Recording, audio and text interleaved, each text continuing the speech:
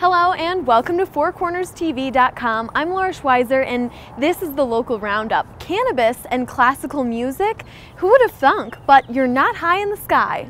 The Colorado Symphony is set for a new series called Classically Cannabis, the High Note series, where the orchestra will magically accompany marijuana. But it's strictly BYOC, bring your own cannabis, because you won't be able to buy it at the concession stand.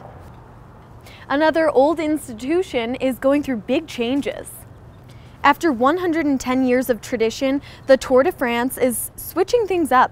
Olympic and world champion Marion Vos helped start a petition last year to create an equal racing ground. And July 27th marks the first La Course by Le Tour de France, a women's only race. It starts just hours after the male riders cross the finish line.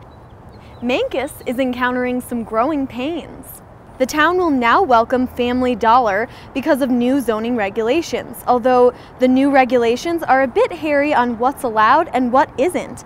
Now Mancos will allow theaters and performing art spaces, but will not welcome new churches, daycares, schools, market gardens, and more in certain areas. Residents have mixed feelings about the regulations. Confusion is probably the first reaction. Many are baffled by airline baggage fees. Frontier Airlines will resume its Durango to Denver flights on May 16th, and Frontier's new strategy may have cut nonstop flights by 12%, but the small stuff adds up. Now, you will have to check a bag at $25 when purchasing online. If not, it'll be $35 at check-in or $50 if you forget and bring it all the way to the gate. So either pack lightly or prepare for the investment.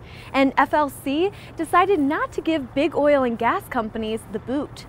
The foundation's reasoning? They believe it would have little impact and could be embarrassing if FLC asked if they could have money down the road. A student group petitioned the Fort Lewis College Foundation board to cut investment ties in oil, natural gas, and coal. The students of FLC Divest Now may start a sit-in to push their divestment demands. Later today on In the Neighborhood, two unlikely friends come together. So this is Cole. Cole is just a dog. That's what we call him. He's obviously not a wolf. He doesn't know he's not a wolf. He tries to howl. He throws his head back and goes, oh, oh, huh. You try to howl, don't you? Don't you? We called them Beauty and the Beast. Guess which one he was? Margaret takes us inside Wolfwood Refuge just south of Durango. That's today on In the Neighborhood at 3 p.m. Thanks for watching the local roundup on FourCornersTV.com. I'm Laura Schweizer. We'll see you tomorrow.